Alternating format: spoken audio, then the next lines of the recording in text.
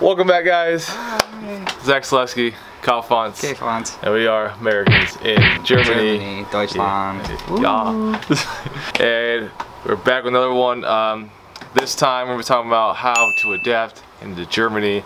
Now we're not all complete experts, but being here for about what, 8 months now. Yeah. I feel like we have a decent grip on things. Adapted okay. I guess. I mean, we made it this far. We aren't starved. Yeah. We didn't die. Well, the first 2 weeks a little rough. Barely survived that one, but We didn't die. that's what matters. How we do. Yeah, I got the first one. Well, one. Number uno. Or what is it in German? Ein. When you're in another country and you're from somewhere else, anytime that you're the foreigner, you need to be kind and patient, and it goes a long way. If you're needing something from somebody else, you're going to run into things such as not speaking the same language, them not knowing a whole lot of English, them, not knowing what you're talking about and looking at you like you know, are just completely just blowing their mind with information. I think it's just like a general statement, especially for Americans. The big thing for us, I think the stereotype is that we're very just confrontational, kind of in your face, and a lot of Europeans are just kind of like, yeah. Nine. Yeah. Number 2, and this is one that I think I picked up really fast, even last year, that you have to walk faster than you're usually used to, because I swear it doesn't matter where you are, where you're from. It depends where you are. I mean, if you're in a touristy area of a town, or especially if you're in another city, like, and you're slowing down, you're looking, like, people understand that you're looking. Just don't stand in the bike lane. Yeah, bike lane's a whole other thing.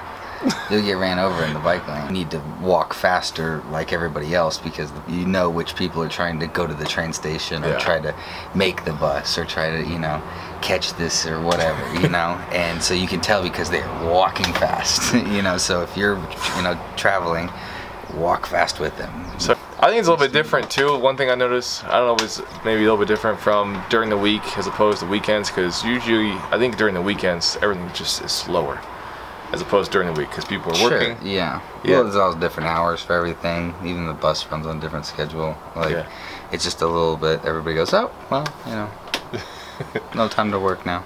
Number 3. Ooh, yeah. Being from Florida, this is a good one, because I have... Oh, shit. Yeah.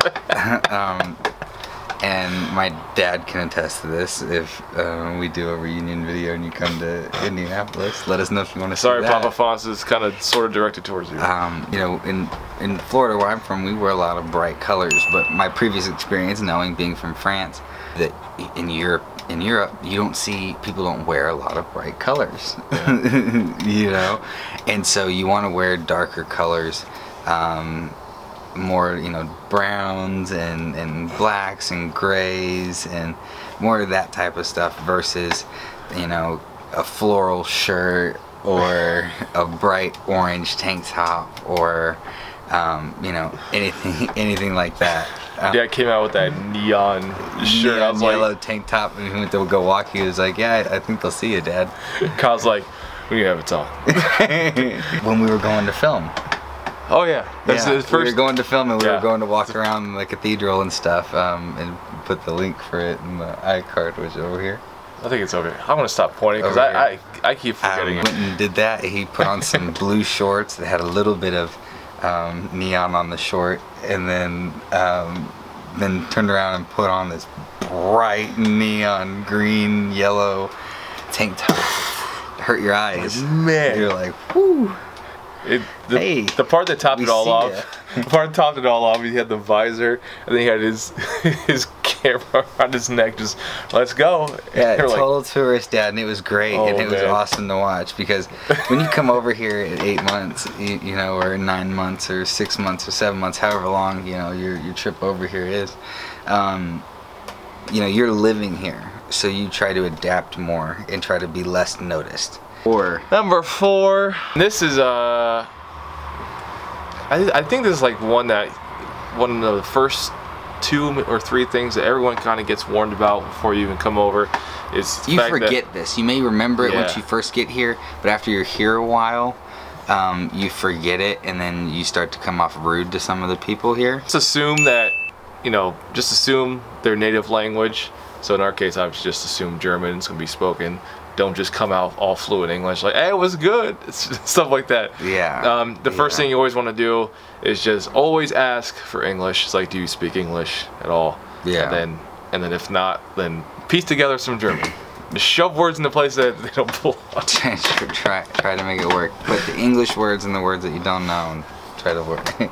Do your best. But that's the good thing about the German language. They take a lot of stuff from English. Yeah. And they kind of like they kind of sort of piece some things are way off. Yeah, some things are completely off because it's kind of, I think, older German words that you can't even, us Americans just can't do the language. Number 5, to be punctual. Like we said in some of our other videos, live or die by Germany, the Germans are very stickler for the rules, and you'll receive a pretty good. I mean, they'll say something to you if you're doing something wrong, but they also expect you, if you say you're gonna be somewhere at 4 o'clock, 5 o'clock, 6 o'clock, whatever, they expect you to be there at 4 o'clock, 5 o'clock, 6 o'clock at that time. So be early if you're ever meeting a hot date in Germany. Assume that if you agree, and this kind of falls into not just punctuality, but also kind of like promises.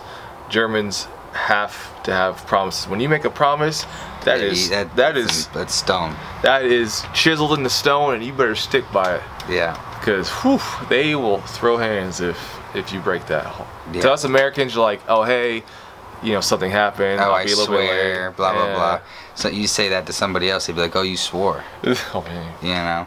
We take some of the seriousness off words that the rest of the world would take very seriously. And if you think of how we talk to each other sometimes, maybe we should kind of talk a little bit nicer to each other.